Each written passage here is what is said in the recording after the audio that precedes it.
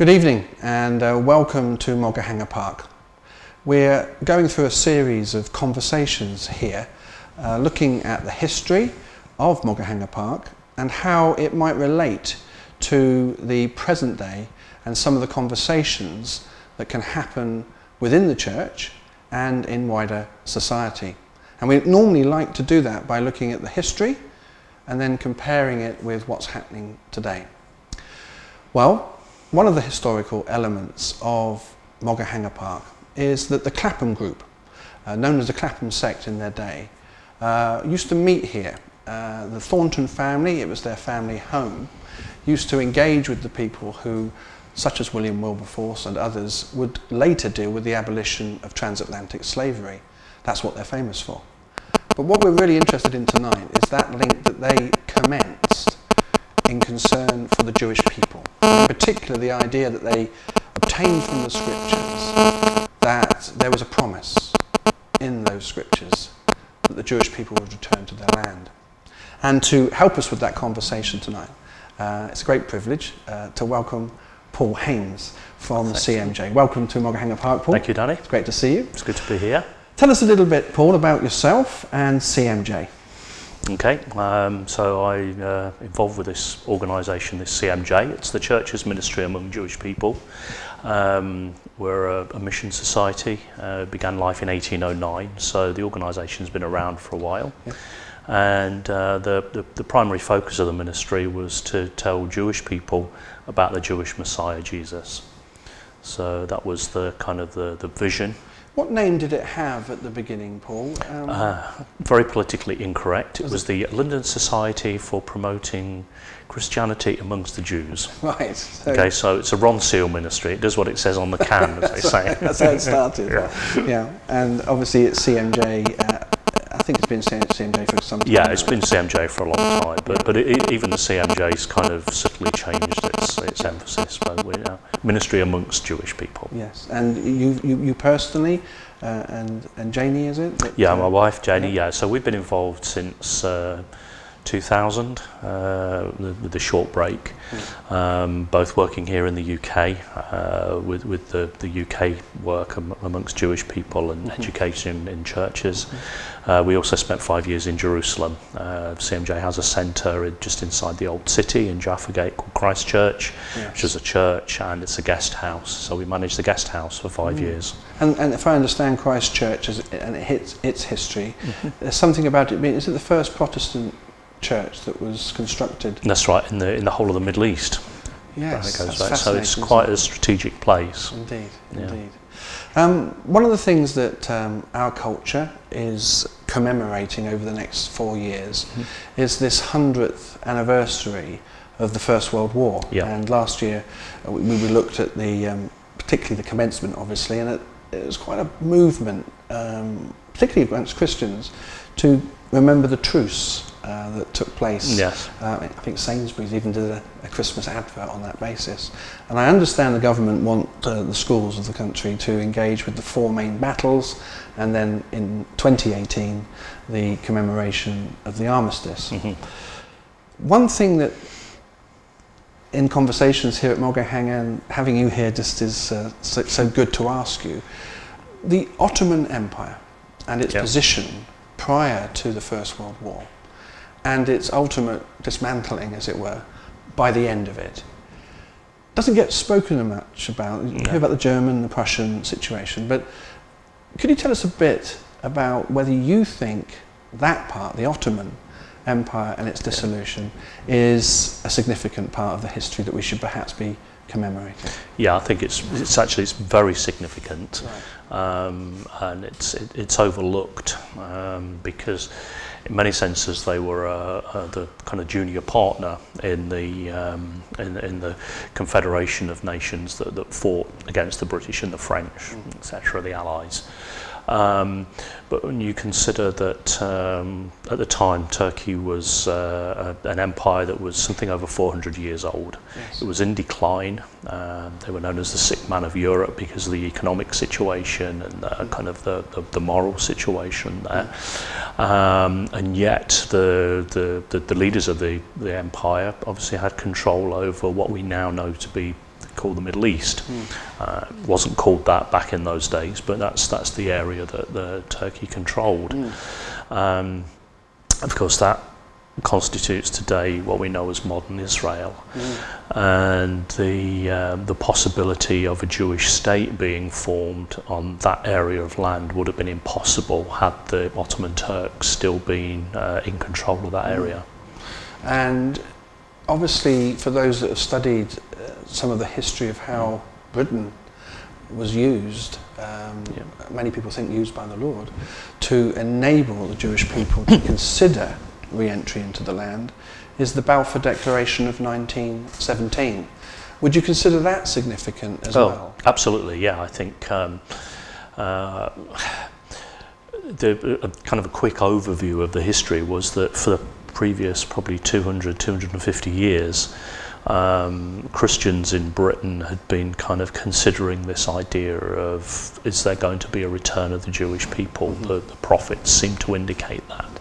By the time we come to the First World War, for 100 years prior to that, there'd been pretty much mainstream evangelical thinking was, yes, this was going to happen. Some of the most influential evangelical speakers during that period would have subscribed to that view, and we're looking at people like the Wesleys, John Newton, Charles Simeon, Bishop J.C. Ryle, even Charles Spurgeon. These people recognised that at some point it was just a matter of fact. They didn't understand how it was going to happen because of the politics of the area.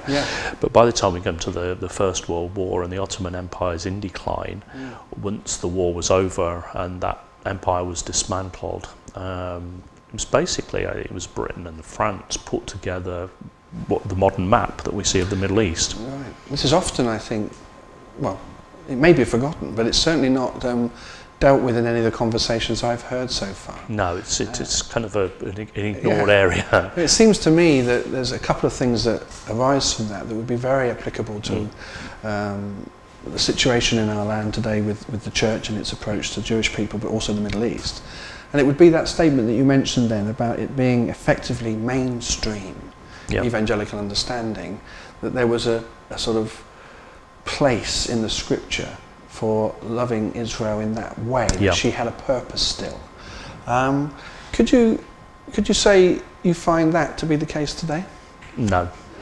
I think my experience of travelling around churches is the small pockets of people who would subscribe to that theology, and there's one or two kind of denominations or Christian groupings that would go along with that.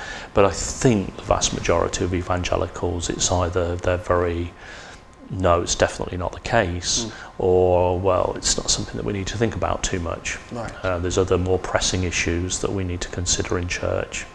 So that's tied to the other question I'd like to raise from that idea that what was mainstream, yes, isn't now, but the idea that the outworking of God's purposes has a political dimension.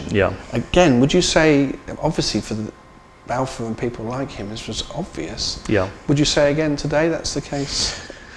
That people see politics and the kingdom and God working his purposes out through these things? I think there is an element within the church of people that see that happening, but certainly in the years that followed the First World War and through probably after the Second World War, evangelicals generally shied away from politics. You know, we're in the world, but we're not of it, so we don't get involved in that kind of thing. We preach the gospel, and that's it. There's certainly been a move back towards a more kind of political thinking, I think, in the recent past. But that hasn't necessarily gone in hand with a reading of scriptures that would lead to belief in that there's a restoration of Jewish people, and the modern state of Israel is somehow part and parcel of God's purposes for Jewish people and his whole kind of history of salvation. One of the things that strikes me is that with the emergence of ISIL, IS, that different phraseology, this idea of a refinding of a caliphate, the Ummah, it's harking back again to the ideas of the Ottoman Definitely. era, isn't it? Do you think there's some significance there in trying to understand what might be happening? Yeah, I think so, because history does tend to repeat itself. Patterns, isn't yes, there? patterns. And a good friend of mine's just doing some recent research into the whole matter and found that one of the aims of the Ottoman Turks was actually to destroy the ancient Christian communities in the Middle East, right. as well as putting a stranglehold on any aspirations that the Jewish people had for self-determination. And so there's very definite parallels, I think, in what we're seeing with this modern caliphate that's been declared. Yeah, and that again raises that question. Genesis chapter 12, where it talks right from the outset of this promise made to Abraham and his people, the seed of Abraham, that those that blessed them would see blessing, and those that cursed them would find cursing. Would you say then that it's not just at a personal level, but that maybe even at a national, international level, that principle might be one of the explaining factors of history itself? Seems to be very much the case. If you look at the empires that have risen up against Israel and the Jewish people, who have tried to either destroy them or put them into some place of sort of inferior cultural position, not many of them exist as You were telling empires. me before that there's actually a T-shirt, isn't there? Yeah, that's that you right. find it brings home that point in a light way, but doesn't it basically say?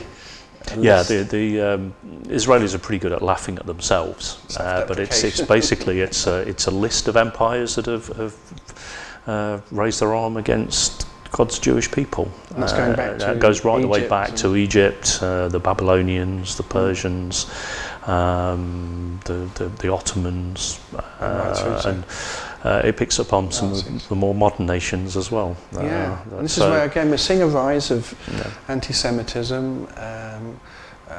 In the news when this goes out, even this day we've heard in France of an attack because someone had been viewed presumably by extremists as being sarcastic in cartoons towards the Prophet Muhammad. The issues that we face today are running into lots of dead ends, it seems. Young men and women wanting to find hope in politics. We read these figures that less than half of those, I think between 30 and 18 first-time voters will actually bother to vote. There's a loss of connection with politics. Do you think the church could cause there to be an interest in these things if they understood that God's at work, and particularly at work in the Middle East? I think the church and sort of parachurch organisations like CMJ could actually be involved in that education process. It's not easy.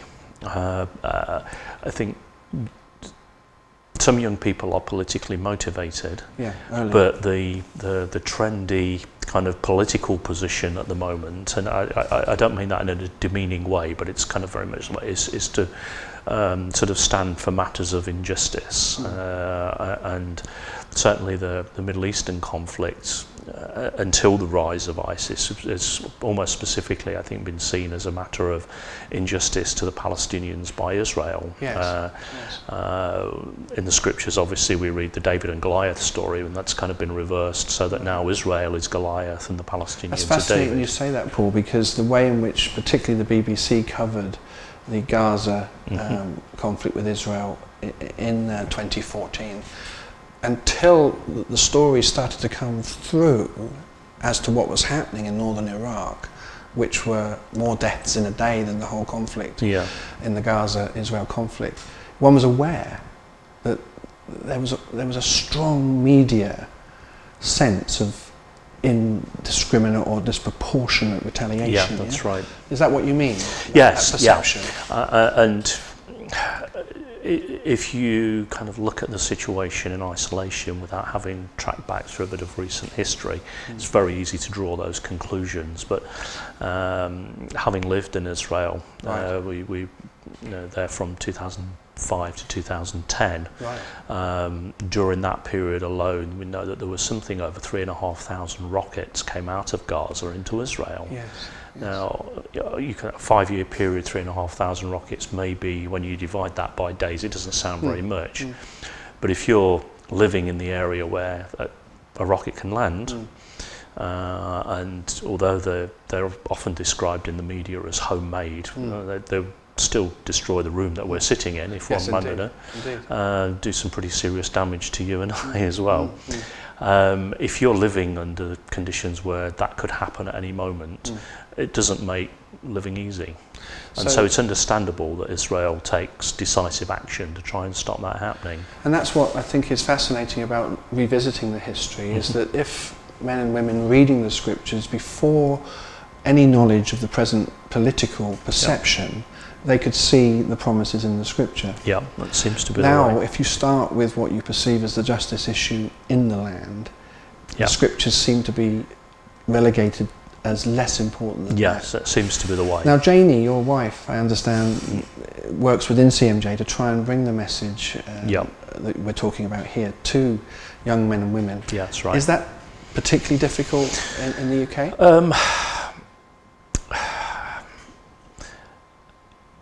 We're beginning to win some victories. Great. No, that's interesting. It's not easy. I think many church leaders, many even sort of youth organisation leaders would shy away from the issue of Israel because of the kind of political fallout that can go on with it. But having represented CMJ at several different youth events in this country over the past 5 years since we've been back, some of the big summer camps that go on, it's quite surprising the number of young people that once you start to engage them on a scriptural level, they get it. Yes. They understand, and I think that's the place that we have to work. Yeah. Would you say that we're in a place where we're laying before people that if we read scripture this way, do you concur that this is what it says, rather than starting anywhere else? I think that's the only way that we can do it. It's the only way is to go back. It's and I think the basis of it always has to be, let's go back to Jesus. Because once you kind of take your eyes off him, you're liable to kind of go off down and that's any where track. we would be guarded, wouldn't we, against any extreme position. Yeah. We love Palestinian people because Jesus does, but this issue of the land and his purposes with Israel are not against anyone. I've always thought that they're just that he's for them. Yes. Well, and therefore for others through them. Yeah. And it's that choice that he's made that causes this antagonism. Would you agree? And I guess human nature doesn't like the fact that a group of people have been chosen over against another group of people. We fight against that, and again, because of the kind of the way that we're kind of conditioned to think, even as Christians. Well, God doesn't play favourites, and no, he doesn't. But he certainly chooses people in scriptures to fulfil his purpose. And in this particular case, it seems that he chose a people group to fulfil his purposes. Those chapters in the book of Romans 9, 10 and 11 in particular, make that extremely clear that he's making a sovereign choice. Yeah, that's right. And I find that fascinating. Do you think that part of the reaction that we see from Islam itself is that sense that they've interpreted that as a rejection and are wanting to say that the line runs through Ishmael, runs beyond Jesus, all those sorts of conversations? If we could begin to engage with some of the things that CMJ makes clear through its ministry, do you think it would help us in our dialogue with Islam as well? I say that's controversial. Yeah, it is controversial, but I'd like to think it would. I guess I probably don't know enough about Islam to make a really informed comment on this, but my suspicion is that at the moment Islam is not ready for that kind of reform thinking yet. Yeah, the reason I was mentioning it, we'd been hearing some prophetic statements that we're weighing and testing, particularly through Issachar Ministries, a sister ministry at Mogahanga Park historically, that maybe the ISIS overreaching is causing there to be a questioning within Islam, particularly those that were resident in the West, and that may be an opportunity of seeing that we're not saying what they think we're saying when we say that we think the Lord loves the Jewish people. He doesn't hate everyone else. Yeah. That idea, I just wonder, and I wondered if young people, because they're seeing some of the atrocities committed in the name of what those extremists say is Islam, but when you then compare what Israel has to fight against when it's attacked, just wonder if it might be. This is why the conversation here at Mogahangar will continue. We're wanting to try and make this a space where this conversation, particularly within church, and the Hebraic roots of theology, which is part of the education aspect, isn't it, of CMJ, is so important to us. In our last 5 minutes, what would you say are the key issues in education on this subject that you would want people to take from tonight, this conversation? I think we, at CMJ, one of the things that we're trying to do is encourage people to go back to reading the Bible. A lot of Christians don't know their Bibles so well. The whole Bible. Yeah, the whole Bible. Yeah. And I think, again, it's something of a theological trend that if you can start giving it technical terms, it's eisegesis rather than exegesis. So we're reading into scriptures our preconceived ideas rather than actually saying, okay, this is what God says, what does this mean? And so it's kind of easy to do, actually. Yes, to I'm sure we do it without realising it. And we do really do it without realising it in all sorts of different ways, not just over the issue of Israel. Sure.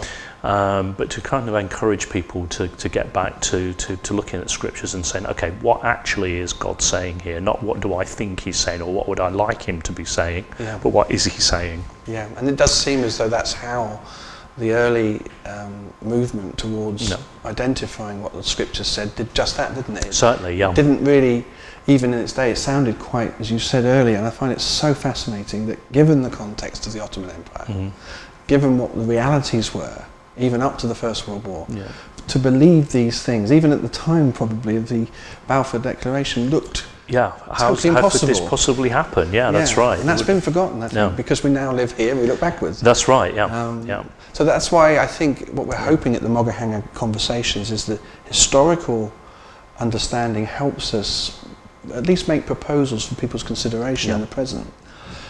As we come to the end of our conversation, Paul, there's something I think very significant about places that started something and get another chance to do it. And here at Mogahangar, 200 years later, after the original 1812 shape of the place that's been restored, we understand that the movement towards abolition of slavery is obviously remembered, but there was something like 147 different societies that were birthed out of the movement. Do you think CMJ could, in this day, begin to move with confidence back into sharing some of these things if there was a platform that could transmit that in partnership with them? Is there any way in which you think people joining together with ministries such as yours that have been all this time consistent would help? Definitely, yeah. Right. Yeah, I think we've already talked about this history repeating itself, and I don't think it's insignificant that the Thorntons and their sort of compatriots in the Clapham group began that prayer meeting here when the UK was in a pretty much a similar state financially and morally to what it's been in the last last sort of 10-15 years since the 2007 crash. Yes. And so there's this kind of sense that maybe things are going around. So CMJ definitely would want to be involved in that that new dialogue. Yeah, we're offering, and in this series of interviews, we've been talking to other people such as Spuck, for instance, who are saying that the unborn is seen as a non-person and how that has parallels. And obviously Jewish people seen as non-persons through the Second World War. There's something about the resonance with what the Lord did 200 years ago that now presents itself again on many levels. So movements, societies as they were called then, but movements that collaborate together Could be quite an exciting time. Yeah, I think so. We obviously want to thank you for coming this evening. It's a pleasure. What, as people go away from hearing us have this conversation, can we be praying for CMJ at this time? I think, without giving you a long list of prayer points, I think that that we take the opportunities that are presented to use platforms such as this and other opportunities to get that message over, that God still cares for the Jewish people, that He has purposes for them, and that as Christians we owe a debt to the Jewish people for what they've given us. Paul makes a long list in Romans. The scriptures, the prophets, etc. But most of all, the Messiah. Without the Jewish people, we wouldn't even have a concept of what a Messiah is. So there would be no Jesus. Well, so you've obviously brought it, as all our conversations end up in this place, which is about Jesus. Absolutely. And it really, isn't it? It's that love for Him, Yeah. and then finding out that He has such a love for the Jewish people that motivates us, isn't it? Yeah, because it's His own people. Yeah, this is the thing, and I'm always very moved by the idea that as He returns, blessed is he who comes in the name of the Lord, will be heard from His own people. Yeah. So we hope you found our conversation interesting. We are in the dialogue. It's only really beginning, but this is another insight over the next 4 years as our culture looks at the First World War. Thank you. Thank you.